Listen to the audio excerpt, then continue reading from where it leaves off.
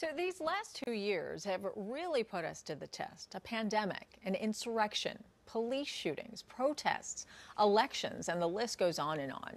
So staying motivated under these circumstances requires a realistic self-care checklist that really will help us aspire higher. And that is the name of the latest book written by our next guest, the founder of Positive Life Choice Psychology, Ken Lindner. Good morning, Ken. Good morning, Hazel. It's a pleasure to be with you on PIX11. Yeah, great to see you. So this book, it really comes at the perfect time. I mean, a lot of people are looking to put all of these challenging times behind us. This book is kind of like a blueprint on how to do just that. So what inspired you to write it? Well, we're all subjected, as you said, to so much negativity these days. We feel down, we feel emotionally stuck, we don't see a way up or a way out. So I truly believe we can all use a powerful and positive emotional, psychological jumpstart to our lives.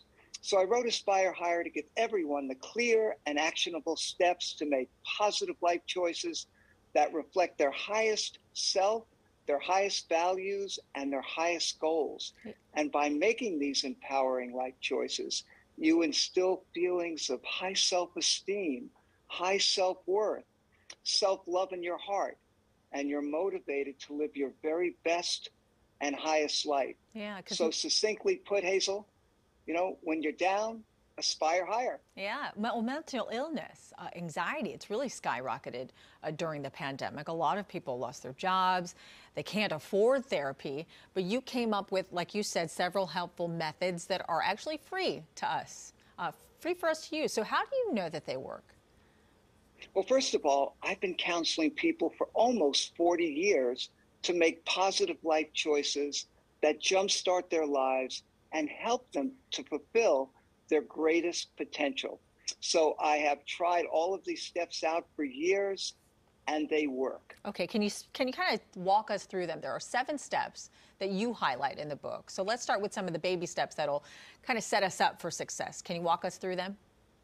Of course, Hazel. So the first thing is to truly value the opportunities to make great life choices. Your life is a reflection of the choices that you make. So acknowledge the power of your life choices.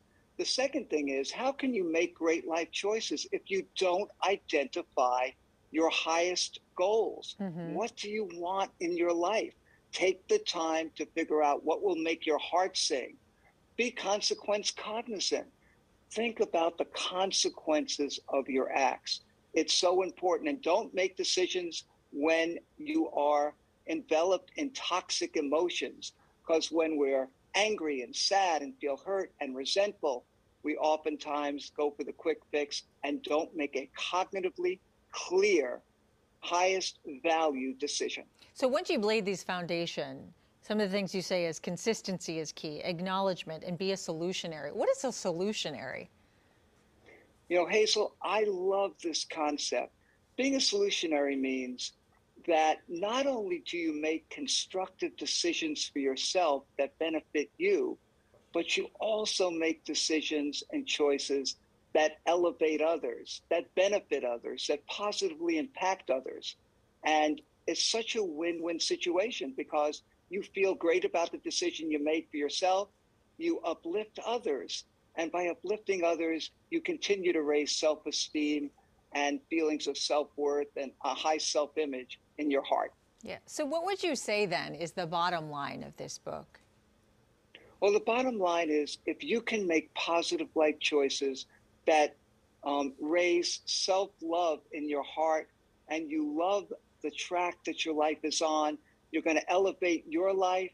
You're going to be motivated to elevate others.